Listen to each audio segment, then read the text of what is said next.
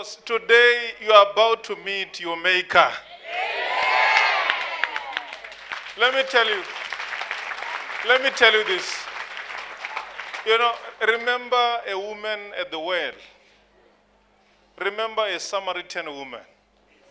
A woman that I'm very sure that when she was going to the well, she was reasoning her life. That why my life is like this. You know, everything was heavy. Nothing was making sense. Are you hearing me? Huh? And she was living a life of a sin. A sinful life. A life that some of you here, you want to kill yourself because of that. You know, she was carrying something, going to the well, and she never knew that that day, she never knew that that's the day her life will be changed completely. I don't know if you're hearing what I'm trying to say. I see you meeting Jesus Christ today.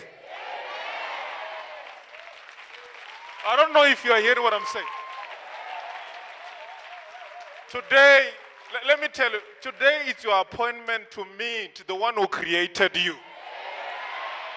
And when you turn away from him, you shall rejoice. You shall rejoice. You shall rejoice. I'm saying you shall rejoice. I can't hear you. I can't hear you. You people, you're not hearing what I'm saying. You're really not hearing what I'm saying. You know, I'm talking about a woman that she met so many people that disappointed her. So many people that was disappointing her. You know, that day, she didn't know that she's going to meet Jesus Christ.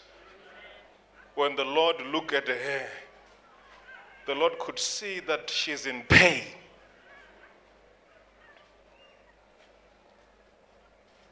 You can never meet your maker and you remain the same. I say today, this is the day of your appointment.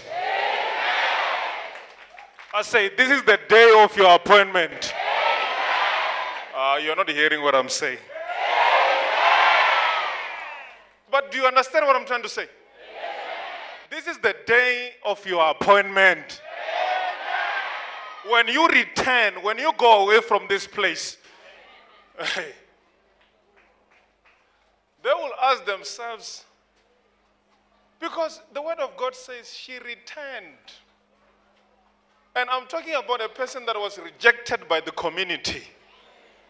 You know, many people, they gave her names that maybe she was Mahosha, she was a prostitute, because she was changing husbands. Let me tell you this. God is not ready to give up on you. Amen. Are you hearing me? Amen. I'm saying God is not ready to do what? To give up on you. Amen. You know, you will be given a new life when you leave this building today. Maybe I can prophesy people.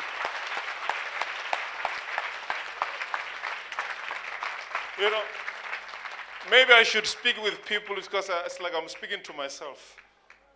I say, you see today, this is your appointment day.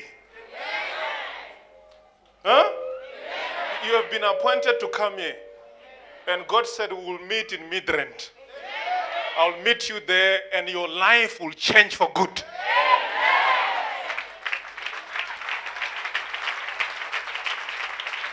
You know, this is your day. Amen. You know, God wants to change your life forever. Amen. And you'll go and tell your neighbors and say, hey, where I come from, where I come from, I have never seen things like this. Hallelujah. Are you ready for that? Huh? Can I pray for you? Let me hear your last shout.